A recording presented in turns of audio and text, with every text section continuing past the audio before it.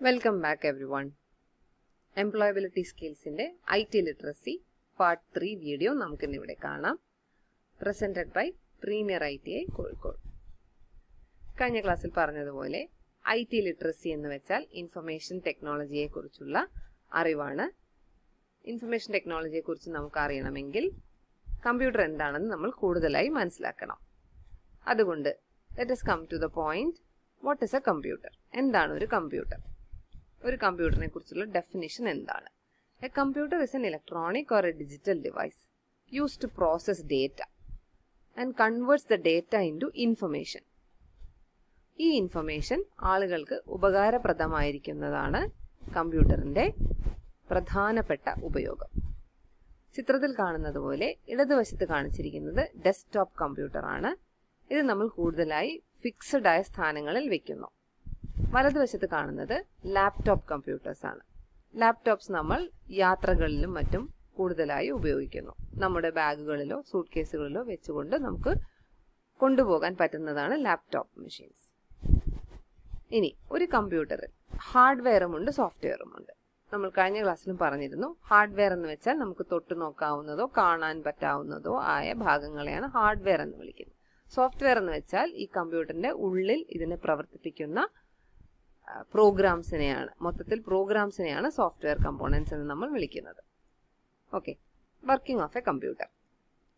Working of A computer പറയുമ്പോൾ നമ്മൾ നേരത്തെ പറഞ്ഞതുപോലെ ആദ്യം നമ്മൾ മനസ്സിലാക്കേണ്ടത് അതിനൊരു ഇൻപുട്ട് ഉണ്ട്. ഈ ഇൻപുട്ടാണ് ഡേറ്റ, കമ്പ്യൂട്ടറിലേക്ക് നമ്മൾ ഫീഡ് ചെയ്യുന്ന ഡേറ്റ. അത് കഴിഞ്ഞ് കമ്പ്യൂട്ടർ അതിനെ പ്രോസസ്സ് ചെയ്യുന്നു. അതായത് എന്ത് ഓപ്പറേഷൻ ആണോ കമ്പ്യൂട്ടർ ആ ഡേറ്റയിൽ പെർഫോം ചെയ്യുന്നത് അതിനെയാണ് പ്രോസസ്സിംഗ് എന്ന് വിളിക്കുന്നത്. പ്രോസസ്സ് ചെയ്ത് കഴിഞ്ഞ ഡേറ്റയെ നമുക്ക് കാണിച്ചു തരുന്ന ആ ഒരു ഇവന്റിനെയാണ് ഔട്ട്പുട്ട് എന്ന് വിളിക്കുന്നത്. റിസൾട്ട് നമുക്ക് കാണിച്ചു തരിക. അതിന്റെ കൂടെയുള്ള അടുത്ത ഒരു ഫംഗ്ഷനാണ് സ്റ്റോറേജ്.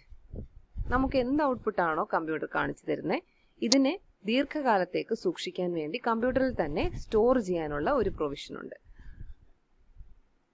ഈ 4 സ്റ്റെപ്പുകളും ഓവർ ആൻഡ് ഓവർ റിപ്പീറ്റ് ചെയ്യുന്ന പ്രോസസ്സാണ് ഏതൊരു കമ്പ്യൂട്ടറും ചെയ്യുന്നത്. ഒരു കമ്പ്യൂട്ടർ ചെയ്യുന്ന ഏതൊരു പ്രവൃത്തിയും നമുക്ക് ഈ 4 എണ്ണത്തിൽ ക്ലാസിഫൈ ചെയ്യാൻ പറ്റും. ഈ പറഞ്ഞതിനെ തന്നെ നമുക്ക് ഒന്ന് ആനിമേഷനായിട്ട് കാണാം.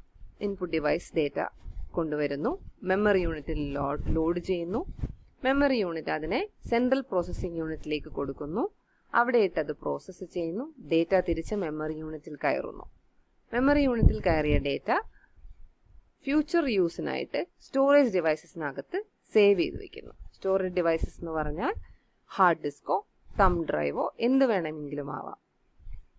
ഈ സ്റ്റോർ ചെയ്ത് വെച്ച ഡേറ്റ മെമ്മറി യൂണിറ്റിൽ വീണ്ടും എടുത്തിട്ടാണ് നമുക്ക് ഔട്ട്പുട്ട് ഡിവൈസ് വഴി കമ്പ്യൂട്ടർ കാണിച്ചു തരുന്നത്. ഔട്ട്പുട്ട് ഡിവൈസ് മോണിറ്റർ ആവാം, പ്രിന്റർ ആവാം, ഏതൊരു വിധേനയും ഒരു യൂസറിലേക്ക് ഡേറ്റ എത്തിക്കുന്ന ഡിവൈസിനെയാണ് ഔട്ട്പുട്ട് ഡിവൈസ് എന്ന് പറയുന്നത്. അടുത്തത് എന്താണ് ഒരു ഹാർഡ്വെയർ, എന്താണ് ഒരു സോഫ്റ്റ്വെയർ? നമ്മൾ നേരത്തെ പറഞ്ഞതുപോലെ ഫിസിക്കൽ എക്യുപ്മെന്റ്സ്, ഈ കമ്പ്യൂട്ടറിന്റെ covering, storage drives, keyboard, monitor, speaker, ഇതെല്ലാം ഹാർഡ്വെയറിൽ വരും. സോഫ്റ്റ്വെയർ എന്ന് പറഞ്ഞാൽ അതിന് റൺ ചെയ്യുന്ന പ്രോഗ്രാംസും ഓപ്പറേറ്റിംഗ് സിസ്റ്റം എല്ലാം ചേർന്നതാണ് സോഫ്റ്റ്വെയർ. ഇനി നമുക്ക് ഹാർഡ്വെയറിനെ ഡീറ്റെയിൽ ആയി പരിചയപ്പെടാം. ഇൻപുട്ട് ഡിവൈസസിനകത്ത് വരുന്ന ഹാർഡ്വെയർ എന്തൊക്കെയാണ്? ഇൻപുട്ട് ഡിവൈസസ് ഡേറ്റ അകത്തേക്ക് എൻ്റർ ചെയ്യാൻ വേണ്ടി ഉപയോഗിക്കുന്ന ഡിവൈസസ് ആണ് ഇൻപുട്ട് ഡിവൈസ്. നോക്കൂ, പലതരം ഇൻപുട്ട് ഡിവൈസസ് കാണാം നമുക്ക് ഈ പിക്ചറിൽ. മൗസിൽ എന്തൊക്കെ ഫങ്ഷനാലിറ്റി ഉണ്ട്? ലെഫ്റ്റ് ക്ലിക്ക് ഉണ്ട്, റൈറ്റ് ക്ലിക്ക് ഉണ്ട്, നടുക്ക് സ്ക്രോൾ ബട്ടൺ ഉണ്ട്.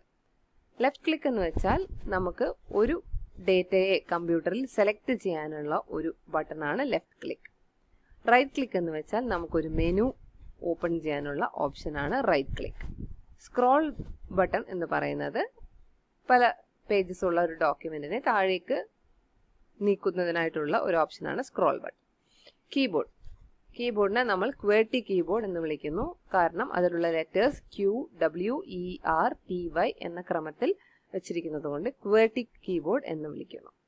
ജോയ്സ്റ്റിക് മെയിനായിട്ട് ഗെയിം കളിക്കാനായിട്ടാണ് നമ്മൾ ഉപയോഗിക്കുന്നത്. ഇതിൽ ഫോർവേഡ്, ബാക്ക്വേർഡ്, റൊട്ടേഷൻ എല്ലാ മോഷനും ജോയ്സ്റ്റിക്കിലുണ്ട്. ഇത് വെച്ച് ഗെയിമിങ്സിനാണ് ആളുകൾ കൂടുതലായി ഉപയോഗിക്കുന്നത്. ക്യാമറ എങ്ങനെ ഇൻപുട്ട് ഡിവൈസ് ആകുന്നു? ഒരു പിക്ചർ നമ്മൾ ക്യാമറ വഴി എടുക്കുന്നു, ആ പിക്ചറിനെ നമ്മൾ ഒരു കമ്പ്യൂട്ടറിലേക്ക് ലോഡ് ചെയ്യുന്നു. അങ്ങനെയാണ് ക്യാമറ ഒരു ഇൻപുട്ട് ഡിവൈസ് ആയിട്ട് പ്രവർത്തിക്കുന്നത്. ബാർകോഡ് റീഡർ നമ്മൾ സൂപ്പർ മാർക്കറ്റിലും മറ്റും കണ്ടിട്ടുണ്ടാകാം. ഏതൊരു സാധനം എടുത്താലും അതിലെ ബാർകോഡ് റീഡറിലേക്ക് അതിന്റെ ബാർകോഡ് ഈ ബാർകോഡ് റീഡറിലേക്ക് കാണിച്ചു കഴിഞ്ഞാൽ ആ ഐറ്റത്തിനെ കുറിച്ചുള്ള എല്ലാ ഇൻഫർമേഷനും അവിടെ നിൽക്കുന്ന ബില്ലിംഗ് കൗണ്ടറിലെ കമ്പ്യൂട്ടറിൽ ലഭ്യമാവുന്നതാണ്. സ്കാനർ എന്ന് വെച്ചാൽ ഡോക്യുമെന്റിനെ സ്കാൻ ചെയ്ത് കമ്പ്യൂട്ടറിലേക്ക് കയറ്റുന്നതാണ് സ്കാനർ. ഇത് തുറന്നിട്ട് ഇതിനകത്ത് പേപ്പർ വെക്കും. സ്കാൻ ഓപ്ഷൻ പ്രസ് ചെയ്ത് കഴിഞ്ഞാൽ കമ്പ്യൂട്ടറിൽ നമുക്ക് ആ ഡോക്യുമെന്റ് കാണാൻ പറ്റും. മൈക്ക് നിങ്ങൾക്കറിയാം, നമ്മൾ വോയിസ് കമ്പ്യൂട്ടറിലേക്ക് അകത്തേക്ക് കയറ്റി വിടുന്ന ഒരു എക്യുപ്മെന്റ് ആണ് മൈക്ക്. അടുത്ത രണ്ടെണ്ണം നിങ്ങൾ അധികം കാണാത്ത ഇൻപുട്ട് ഡിവൈസസ് ആയിരിക്കും. Light pen. ലൈറ്റ് പെൻ എന്ന് വെച്ച് കഴിഞ്ഞാൽ നമ്മൾ കമ്പ്യൂട്ടർ സ്ക്രീനിൽ ഡേറ്റ സെലക്ട് ചെയ്യാൻ ഉപയോഗിക്കുന്ന ഒരു ഡിവൈസ് ആണ്. ഇതിന് മൗസിന്റെ അതേ ഫംഗ്ഷൻ തന്നെയാണെങ്കിലും ടച്ച് സ്ക്രീൻ വർക്ക് ചെയ്യുന്ന സ്ക്രീൻസിൽ മാത്രമേ ലൈറ്റ് പെൻ ഒരു ഇൻപുട്ട് ഡിവൈസ് ആയിട്ട് ഉപയോഗിക്കാൻ സാധിക്കുകയുള്ളൂ. OCR, OMR, MICR ഇതിനെല്ലാം ഏകദേശം ഒരേപോലത്തെ ഫംഗ്ഷനാലിറ്റിയാണ്. ചെറിയ ചെറിയ വ്യത്യാസങ്ങളുണ്ട്. OCR എന്ന് പറഞ്ഞാൽ ഓപ്റ്റിക്കൽ ക്യാരക്ടർ റെക്കഗ്നിഷൻ. അത് ഒരു സ്കാൻ ചെയ്താണ് ക്യാരക്ടേഴ്സ് റീഡ് ചെയ്യുന്നത്. OMR എന്ന് നിങ്ങൾ കേട്ടിട്ടുണ്ടാവും. പരീക്ഷകൾ എഴുതുമ്പോൾ പെൻസിൽ വെച്ച് നമ്മൾ ചെറിയ സർക്കിളുകൾ കറുപ്പിക്കാറുണ്ട്. അത് റീഡ് ചെയ്യുന്ന മെഷീൻസിനെയാണ് OMR എന്ന് നമ്മൾ വിളിക്കുന്നത്, optical mark recognition. MICR magnetic ink character reader. ഇത് ബാങ്ക്സിലും മറ്റുമാണ് കൂടുതലായിട്ട് ഉപയോഗിക്കുന്നത്. It is A recognition technology primarily used by the banking industry. Okay, അടുത്തത് ഔട്ട്പുട്ട് ഡിവൈസസ്. ഔട്ട്പുട്ട് ഡിവൈസസ് എന്തെല്ലാമാണെന്ന് നമുക്കൊന്ന് നോക്കാം. മോണിറ്റർ എല്ലാവരും കണ്ടിട്ടുള്ളതാണ്. മോണിറ്റർ എന്തിനാണ്? നമ്മൾ ഡേറ്റ ഔട്ട്പുട്ട് ഓഫ് എ കമ്പ്യൂട്ടറിനെ നമുക്ക് കാണിക്കുന്ന ഡിവൈസാണ് മോണിറ്റർ. പ്രൊജക്ടർ. ഇതേ ഔട്ട്പുട്ട് തന്നെ നമുക്ക് വലിയൊരു സ്ക്രീനിലേക്ക് കാണിക്കുന്ന ഒരു ഡിവൈസാണ് പ്രൊജക്ടർ. ചെറിയൊരു ഔട്ട്പുട്ട് ഡേറ്റയെ വലുതാക്കി വലിയൊരു സ്ക്രീനിൽ കാണിക്കുന്നതിനാണ് പ്രൊജക്ടർ നമ്മൾ കൂടുതലായി ഉപയോഗിക്കുന്നത്. സ്പീക്കർ നമ്മുടെ വോയിസ് ഇൻപുട്ട് ചെയ്യുന്ന വോയിസിനെ കമ്പ്യൂട്ടറിൽ കൂടി പുറത്തേക്ക് വിടണമെങ്കിൽ അതിന് സ്പീക്കർ ഉണ്ടായേ മതിയാവും. ഇനി പ്രിന്ററും പ്ലോട്ടറും. പ്രിന്റർ നിങ്ങൾക്കറിയാം, നമ്മൾക്കുള്ള ഔട്ട്പുട്ട് ഡേറ്റയെ പേപ്പറിന്റെ രൂപത്തിലാക്കി തരണമെങ്കിൽ പ്രിന്റർ തന്നെ വേണം. പ്ലോട്ടർ എന്ന് വെച്ചാൽ വലിയ വലിയ എഞ്ചിനീയറിംഗ് ഡ്രോയിങ്സ്, ഗ്രാഫിക് ഡിസൈൻസ് ഒക്കെ ഒരു ചെറിയ പ്രിന്ററിൽ നമുക്ക് പ്രിന്റ് ചെയ്യാൻ കഴിയുകയില്ല. അങ്ങനത്തെ ഡ്രോയിങ്സ് ഒക്കെ കമ്പ്യൂട്ടറിന്റെ ഔട്ട്പുട്ടായിട്ട് കാണിക്കണമെങ്കിൽ ഒരു പ്ലോട്ടർ കണക്ട് ചെയ്ത് പ്ലോട്ടറിൽ വെച്ച് വേണം നമുക്ക് ഔട്ട്പുട്ട് ഇതിന്റെ പുറത്തേക്ക് വരുത്തുവാൻ. അപ്പോൾ പ്ലോട്ടർ ഒരു ഔട്ട്പുട്ട് ഡിവൈസ് ആണെന്നുള്ളത് നിങ്ങൾ ഓർത്തു വെക്കണം. ഇനി ഔട്ട്പുട്ട് ഡിവൈസസിൽ രണ്ടെണ്ണത്തിന്റെ ക്ലാസിഫിക്കേഷൻ നിങ്ങൾ അറിഞ്ഞിരിക്കണം. ഒന്ന്, പ്രിന്റർ. രണ്ട് തരത്തിലുള്ള പ്രിന്റർ അവൈലബിൾ ആണ്. ഒന്നാമത്തേത് ഇമ്പാക്ട് പ്രിന്റർ, രണ്ടാമത്തേത് non impact printer. Impact printer എന്ന് വെച്ചാൽ അതിന്റെ ഫംഗ്ഷനിങ് പണ്ടത്തെ ടൈപ്പ് റൈറ്ററിന്റെ രീതിയിലാണ്. എന്ന് വെച്ചാൽ മഷി അടങ്ങിയിരിക്കുന്ന ആ ബെൽറ്റിലേക്ക് ഒരു കീ വന്ന് ഇമ്പാക്ട് ചെയ്യുമ്പോൾ ഉണ്ടാകുന്ന ഒരു ആൽഫബറ്റ് പേപ്പറിൽ പ്രിന്റ് ആകുന്നു. അങ്ങനെയാണ് ഇമ്പാക്ട് പ്രിന്റർ വർക്ക് ചെയ്യുന്നത്. രണ്ട് തരത്തിലുള്ള ഇമ്പാക്ട് പ്രിന്റേഴ്സ് ഉണ്ട്. Dot matrix printer, Daisy wheel printer. Non impact printer എന്ന് വെച്ചാൽ there is no direct impact onto the paper. അതിൽ മൂന്ന് തരത്തിലുള്ള നോൺ ഇമ്പാക്ട് പ്രിന്റേഴ്സ് ഉണ്ട്. Inkjet printer, thermal printer, laser printer. Inkjet പ്രിന്ററിൽ മഷിയുടെ ചെറിയ ജെറ്റുകളെ നല്ല ശക്തിയോടുകൂടി ആ പേപ്പറിലേക്ക് സെൻഡ് ചെയ്യുമ്പോഴാണ് അതിൽ ഇമേജ് ഉണ്ടാവുന്നത്. തെർമൽ പ്രിന്റർ എന്ന് പറഞ്ഞാൽ ടെമ്പറേച്ചർ വേരിയേഷൻസ് കാരണമാണ് ഇമേജസ് ഉണ്ടാവുന്നത്. ലേസർ പ്രിന്ററിൽ ലേസർ ബീംസ് വെച്ചാണ് പ്രിന്റ് ചെയ്യുന്നത്. അപ്പോൾ ലേസർ പ്രിന്ററാണ് ഏറ്റവും എക്സ്പെൻസീവ് ആയത്. ഏറ്റവും കൂടുതലായിട്ട് ഉപയോഗിക്കുന്നത് ഇങ്ക്ജെറ്റ് പ്രിന്റേഴ്സും ഡോട്ട് മാട്രിക്സ് പ്രിന്റേഴ്സും ആണ്. ഇങ്ക്ജെറ്റ് പ്രിന്റേഴ്സ് ആണ് ഡോട്ട് മാട്രിക്സ് പ്രിന്റേഴ്സിനെക്കാട്ടിലും കൂടുതൽ ഉപയോഗപ്രദമായ പ്രിന്റേഴ്സ്. മോണിറ്റേഴ്സ് രണ്ട് വിധമുണ്ട്. Cathode ray tube, liquid crystal display. In fact പലതരത്തിലുള്ള ഫ്ലാറ്റ് സ്ക്രീൻ മോണിറ്റേഴ്സ് ഉണ്ട്. LCD കഴിഞ്ഞിട്ട് പിന്നെ ഉണ്ടായതാണ് LED ഡിസ്പ്ലേസ്, പ്ലാസ്മ ഡിസ്പ്ലേസ്. ഇവയെല്ലാം ഇപ്പോൾ മാർക്കറ്റിൽ അവൈലബിൾ ആണ്. കാത്തോഡ് റേ ട്യൂബ്സ് ആവുമ്പോൾ സ്ക്രീൻ ഫ്ലാറ്റ് അല്ല എന്നതും കുറച്ച് ബൾക്കി ആണെന്നതുമാണ് അതിൻ്റെ പ്രത്യേകത. അടുത്തത് സ്റ്റോറേജ് ഡിവൈസസ്. പലതരത്തിലുള്ള സ്റ്റോറേജ് ഡിവൈസസ് നമുക്ക് കാണാൻ സാധിക്കും. ഇതിൽ കാണുന്ന ഫ്ലോപ്പി ഡിസ്കും വീഡിയോ ടേപ്പും കുറച്ച് പഴയ മോഡൽസ് ആണ്. ഇപ്പോൾ ഇത് ഉപയോഗത്തിലില്ല. വീഡിയോ ടേപ്പിൽ മാഗ്നറ്റിക് ടേപ്പിലാണ് റെക്കോർഡ് ചെയ്യുന്നത്. ഫ്ലോപ്പി ഡിസ്കിലാണെങ്കിൽ ചെറിയ ഡിസ്കിലാണ്. ഇതിൽ 1 GB 1.5 GB കൂടുതൽ ഡേറ്റ നമുക്ക് സ്റ്റോർ ചെയ്യാൻ ആവുന്നില്ല. ഹാർഡ് ഡിസ്ക് ആണ് ഏതൊരു കമ്പ്യൂട്ടറിലും ഉണ്ടാകുന്ന ഒരു സ്റ്റോറേജ് ഡിവൈസ്. ഫ്യൂച്ചറിലേക്ക് ഡേറ്റ ആവശ്യമുള്ളപ്പോഴൊക്കെ കമ്പ്യൂട്ടറിൽ നമ്മൾ ഹാർഡ് ഡിസ്കിലാണ് സേവ് ചെയ്യുന്നത്. ഇതിൽ 25, 30, 35 GB ഒക്കെ ഡേറ്റ സുഖമായി നമുക്ക് സേവ് ചെയ്യാൻ പറ്റാറുണ്ട്. USB flash drive. ഇത് ടെമ്പററി ആയിട്ട് ഡേറ്റ നമുക്ക് എങ്ങോട്ടെങ്കിലും ട്രാൻസ്പോർട്ട് ചെയ്യണമെങ്കിലോ അല്ലെങ്കിൽ ചെറിയ രീതിയിലുള്ള ഡേറ്റ സ്റ്റോർ ചെയ്യണമെങ്കിലോ നമ്മൾ USB ഫ്ലാഷ് ഡ്രൈവ് ഉപയോഗിക്കാറുണ്ട്. എക്സ്റ്റേണൽ ഹാർഡ് ഡിസ്ക് അതുപോലെ തന്നെ ഉപയോഗിക്കുന്ന ഒരു സ്റ്റോറേജ് ഡിവൈസാണ്. DVD CDയും ഇതുപോലെ തന്നെ ഡേറ്റ ഒരു സ്ഥലത്തു നിന്ന് ട്രാൻസ്ഫർ ചെയ്യാനായിട്ട് ഉപയോഗിക്കുന്നതാണ് DVD and CD. Memory card mobile ഡിവൈസസിലൊക്കെ ഉപയോഗിക്കുന്ന എക്സ്റ്റേണൽ സ്റ്റോറേജ് ഡിവൈസ് ആണ്.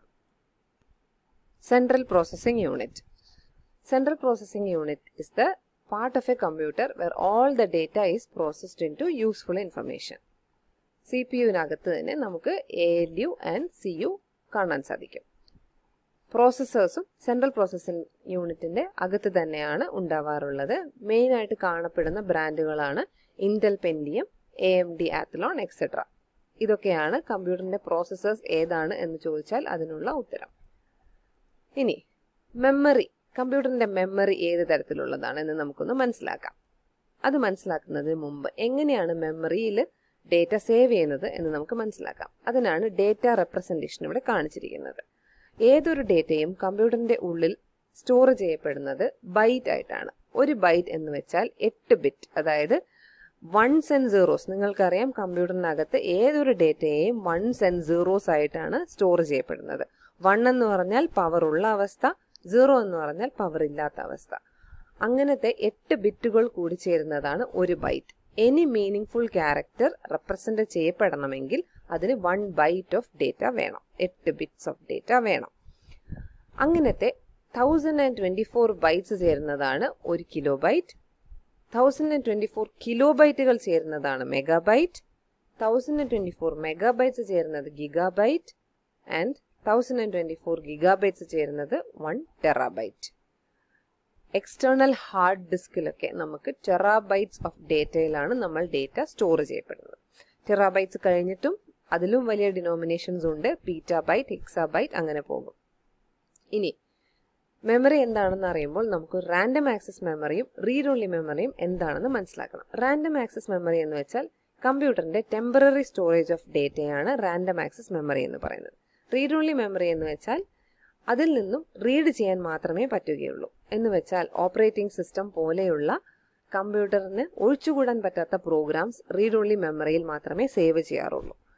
അത് കമ്പ്യൂട്ടർ ബൂട്ട് ആവുന്ന സമയത്ത് ഈ റീഡ് ഓൺലി മെമ്മറിയിൽ നിന്ന് റീഡ് ചെയ്യുകയും അതിനനുസരിച്ച് കമ്പ്യൂട്ടർ പ്രവർത്തിക്കുകയും ചെയ്യുന്നു. ഓക്കെ, ഇനി നമുക്ക് സോഫ്റ്റ്വെയർസിനെ കുറിച്ച് കുറച്ച് ഡീറ്റെയിൽ ആയിട്ട് മനസ്സിലാക്കാം. സോഫ്റ്റ്വെയർസ് 2 തരത്തിലുണ്ട്, ആപ്ലിക്കേഷൻ സോഫ്റ്റ്വെയറും system software. Application സോഫ്റ്റ്വെയറിനെ user software എന്നും എൻഡ് യൂസർ സോഫ്റ്റ്വെയർ എന്നും ഒക്കെ നാം വിളിക്കാറുണ്ട്.